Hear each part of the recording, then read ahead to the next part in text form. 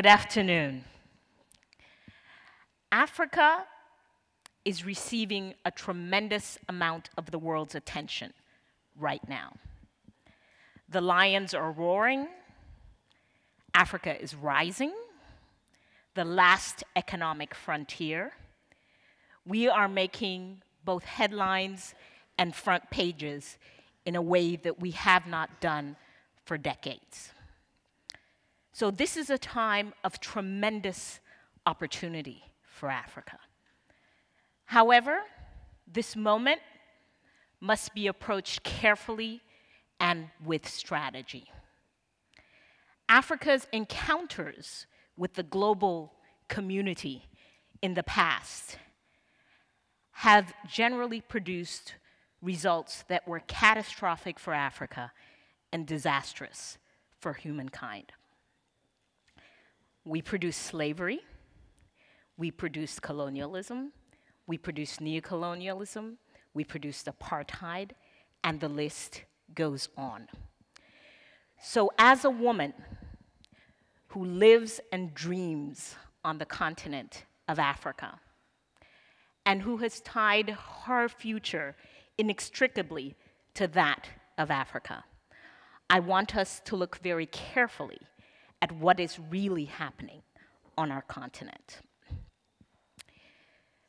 We have a situation of an astounding resource base, and paradoxically, a development catastrophe, which is unacceptable for Africa and should be unacceptable for the world.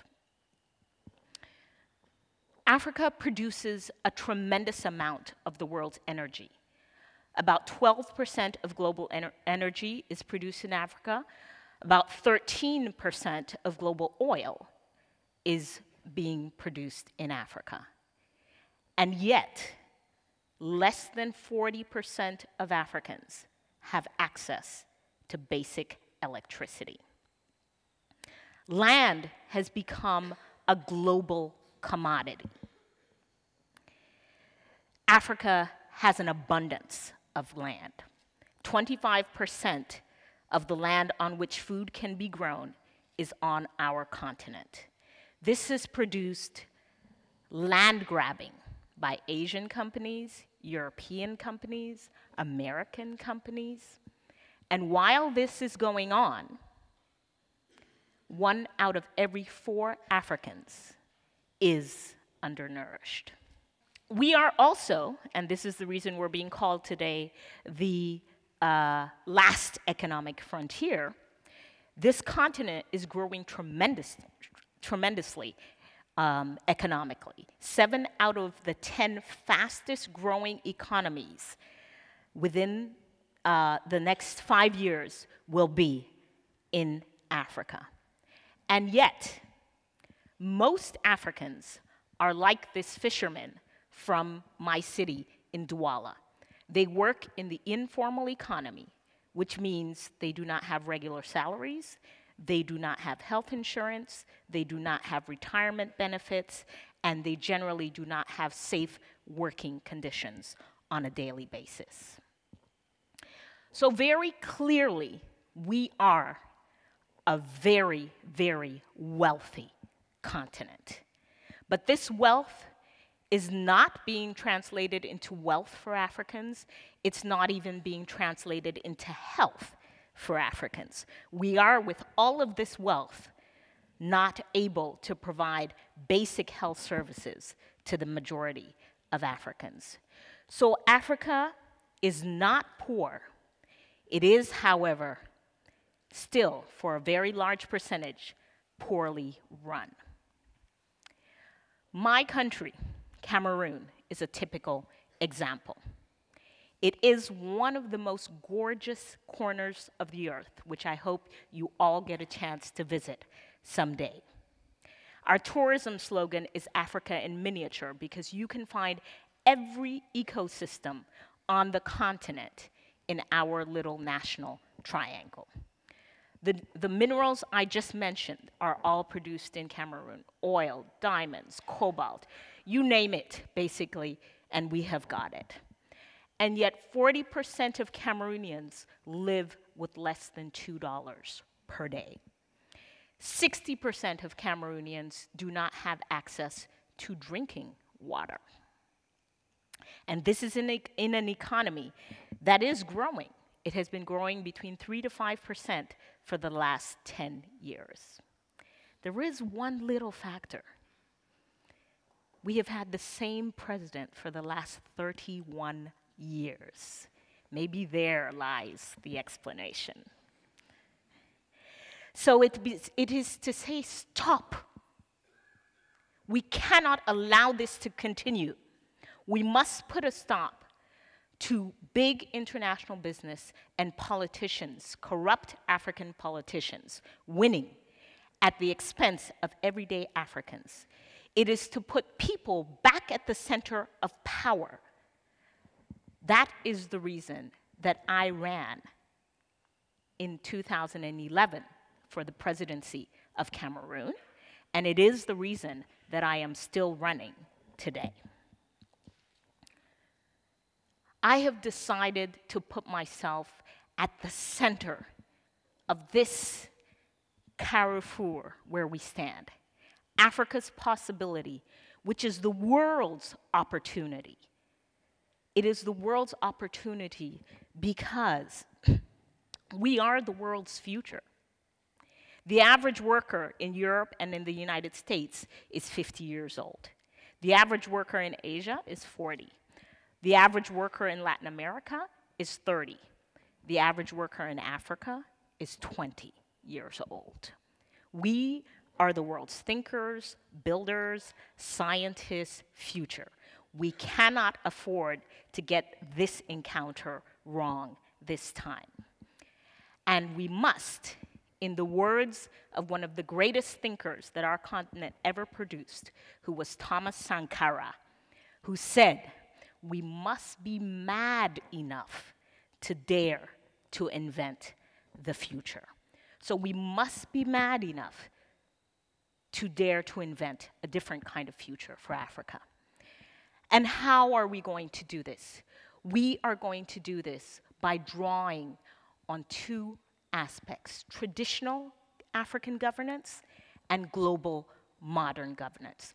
Contrary to what most people know, including Africans, traditional African governance holds fantastic principles and models for democracy. One of the things we can learn, if you look at, for example, Yoruba political structures or the political structures of the Fang Beti in Central Africa, you find some of the most inclusive decision-making models that man has ever invented. In the Cameroonian grass fields from where I come, power was always conceived of as being exercised by men and by women. At every level in the society where power is exercised, you find a man and you find his female counterpart. Separation of powers is alive and well, even till today, in traditional African governance. Executive accountability, so if the king did not exercise in a way that held the people, the interests of the people at heart, that listened to his judiciary and to his legislative bodies, the penalty was death.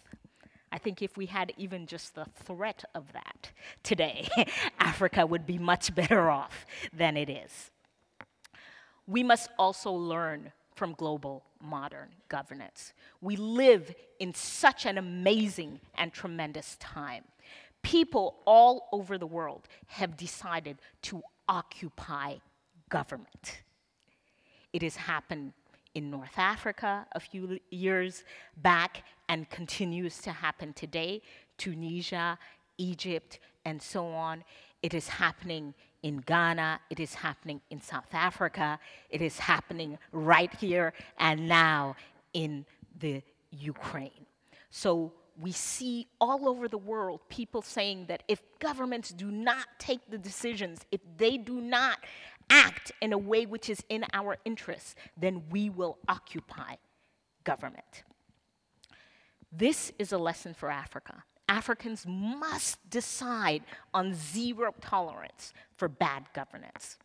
We must decide that we are going to build up those grassroots movements and build up those grassroots leaders. We must decide for Africa, and I believe for the rest of the world, that we, the people, must once again become the building block of society. So, at the Cameroon People's Party, where I work, we have decided to build people power by engaging in political action and bringing about the change we seek. So we invest in women who, for the most part, are not in decision-making circles, like these market women of the Sandaga market, who are learning that not only must they continue to be formidable entrepreneurs, which they already are, but they must understand the political economy. They must understand political structures. They must infiltrate political structures so that decisions that are made there are good for them as women, good for them as entrepreneurs, good for them as community leaders. We are investing in young people because, as I've mentioned earlier, young people are the future, and we have the youngest population on the planet. These young people have got to understand that politics will run their lives, and therefore they must make politics their business. So we've built up a model of political education, overcoming fear, because in many of our countries, fear is a reality, and it is justified. Carrying out progressive political action by taking steps towards occupying government and gaining power for people. Overcoming failures, because on this path are many, many failures, even as you gain those steps of success. All of this, for us, is what is enabling us to steadily build people-powered change for our country and for our continent. Fear is real.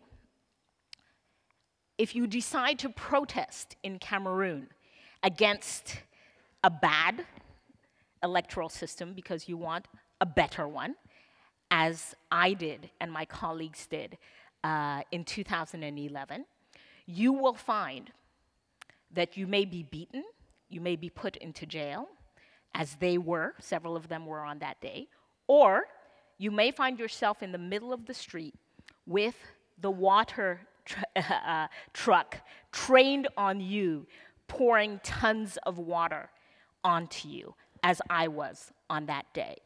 But something happened in terms of overcoming fear, is that as I was standing in the middle of that water, which burns your skin and stings your eyes and smells horrible, smells like rotten eggs, as I was standing in that water, I understood that despite the violence and the brutality which was being rained upon me, I still had power. And that's why I raised my hands in a sign of victory that you see here, because I wanted to let my colleagues know, and I wanted to let all the people who would be watching know that no matter what type of violence and brutality we face, we still have power. So as Africans, we must renegotiate our relationship with the rest of the world. We must know our history. We must take responsibility for our own future. We must dare to invent that future, and we must mobilize the people and strategies that are needed to build and win that future. For the rest of you, there are things you must stop doing. Stop ambiguous behavior with regard to dictators. Stop compromising on democracy and human rights for short-term economic gain. Stop perpetuating a double standard for Africa. And there are things you must start doing. Start building foreign policy that is based on your sustainable interests and our sustainable interests. That means putting people, the environment, at the center of decision making. You must start supporting grassroots movements and grassroots leaders. And you must step back to let each country fight their own fight at their own pace. It's their future. They have to build it. And finally, you must educate your citizens on the reality of our interdependent world. There is no economic wealth for you. There is no justice for you. There is no peace for you if there is none for me.